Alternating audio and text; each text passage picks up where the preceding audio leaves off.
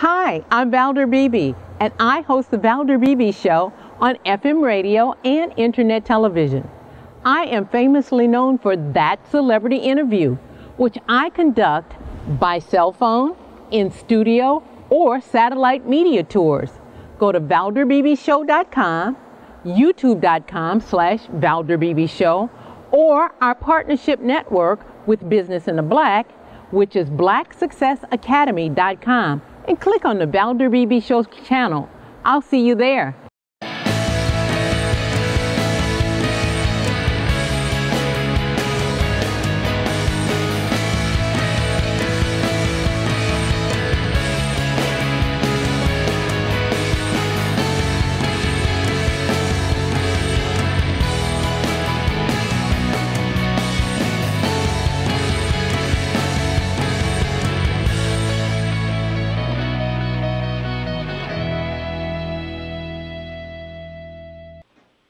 Good day, Dr. Michael Breus. This is the Valder Beebe Show, broadcasting live from KKVI-FM studios in Dallas, Texas. How are you?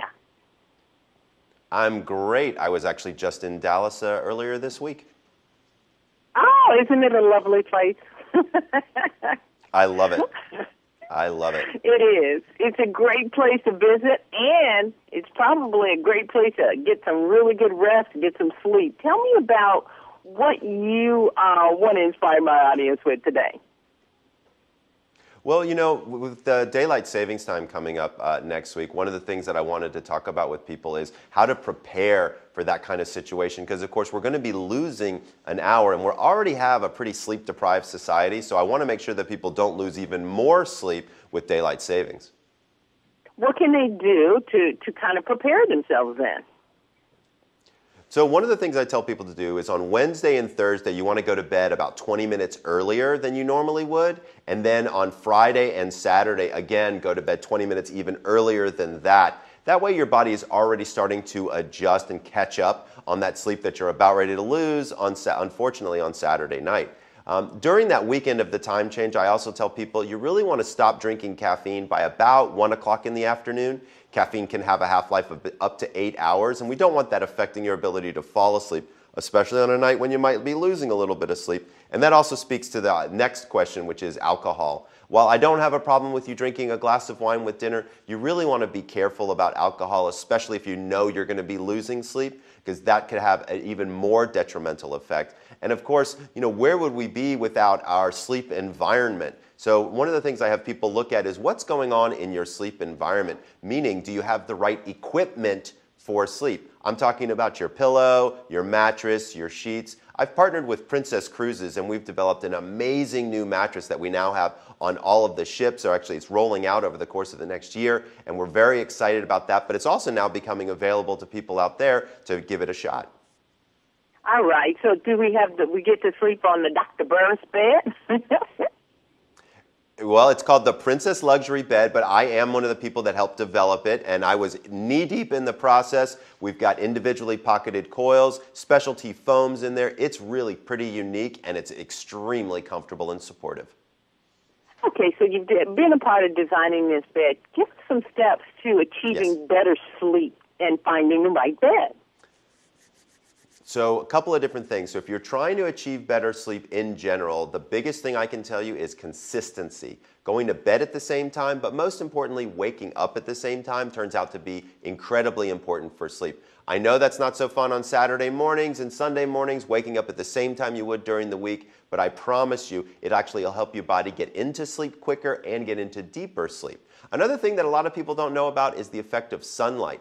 So when you wake up in the morning, getting 5 or 10 minutes of direct sunlight is actually a great way to help reset that circadian clock of yours and be able to allow you to get a better night's rest when you eventually fall asleep later in the day. Of course, we did talk a little bit about caffeine and alcohol, so those are two things. But if you really want to improve your sleep, a great way to do that is with exercise. We now know that just 20 minutes of exercise a day can be a tremendous boost to the overall quality of the sleep that you're getting. I so agree with you. Let me ask you, you guys did a recent survey, Wakefield Research for Princess Cruises, and they found that people take 1 day off a year just to sleep. Not only do that, 75% of people take a day off, but another 40% of those people take 4 or 5 days off. I mean, that's a full work week just to catch up on sleep. I'm telling you, we're looking at epidemic proportions of sleep deprivation, and sleep deprivation affects a lot of areas of your health. As an example, if you're trying to diet or lose weight, there's a direct connection between how sleep deprived you are and your inability to lose weight. So depending upon what your health goals are for the year, you really want to make sure that sleep is up there in the top of your priority list.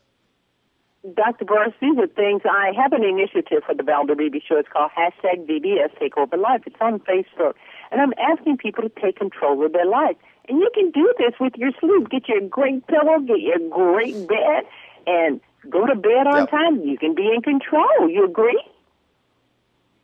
I absolutely agree. You know, one of the things that people have often said to me is they feel like sleep is out of control for them. They don't know if they're going to fall asleep or not fall asleep. By following your guidelines and my guidelines, I can tell you right now, you can control your ability to sleep. It is possible. So following these, and I love your goals and guidelines, I think that makes a lot of sense. So people need to understand you can take control of your sleep and you can take control of your health.